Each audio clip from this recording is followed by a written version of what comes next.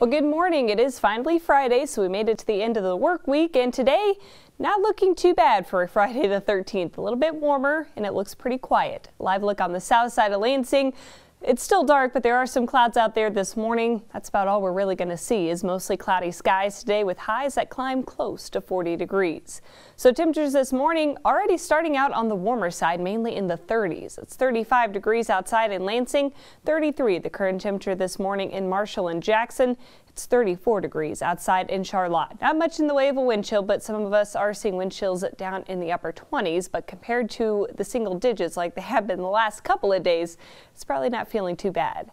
Now, high temperatures yesterday did manage to reach into about the mid 30s, right around average for this time of the year. Today, probably a few degrees warmer, reaching right around or just 1 or 2 degrees on either side of 40. So it is going to be warmer than average today and should be pretty pleasant if you need to get any last minute Christmas shopping or if you need to hang those decorations outside.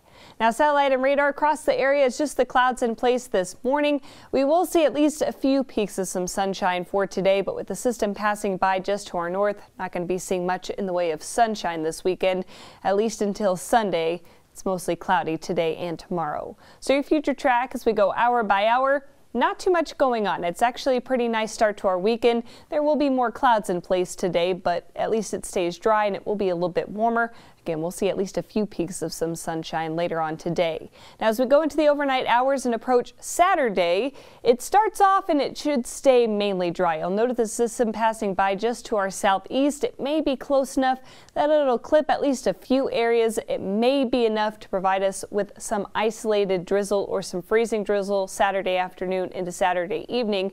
The vast majority of us, though, actually looked like we stayed dry pretty much all the way through the weekend. That's the good news.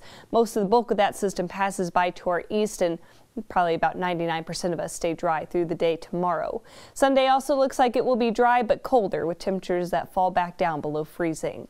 Today, though, well above freezing. High of 41 degrees, mostly cloudy, slightly warmer than where we were yesterday. And tonight, we drop down to around 29 degrees, mostly cloudy, the chance for some patchy fog with light winds overnight. In your 7-day forecast, tomorrow, there's that very slight chance for some isolated drizzle, but most of us stay dry with mostly cloudy skies and a high of 37. Maybe a little bit more in the way of sunshine, partly to mostly cloudy on Sunday and colder with a high near 30. Monday looks like we'll see some snow that could carry over and with some lake effect snow on Tuesday. And it looks much colder next week with highs either in the 20s or the low 30s. So make the most of this weekend. Yeah, that's what we're saying. If you need to hang decorations outside, yeah, it's probably better now. Get it next now. week. Yeah, don't put it off anymore. Exactly. This is when you need to do it. You know, we're down to, I think 11 days till Christmas. So yeah. 12, something like that. So it's time. It is. It's time to do it. You need to. All right. Thank you, Claire. You're welcome. Well, this morning, the House Judiciary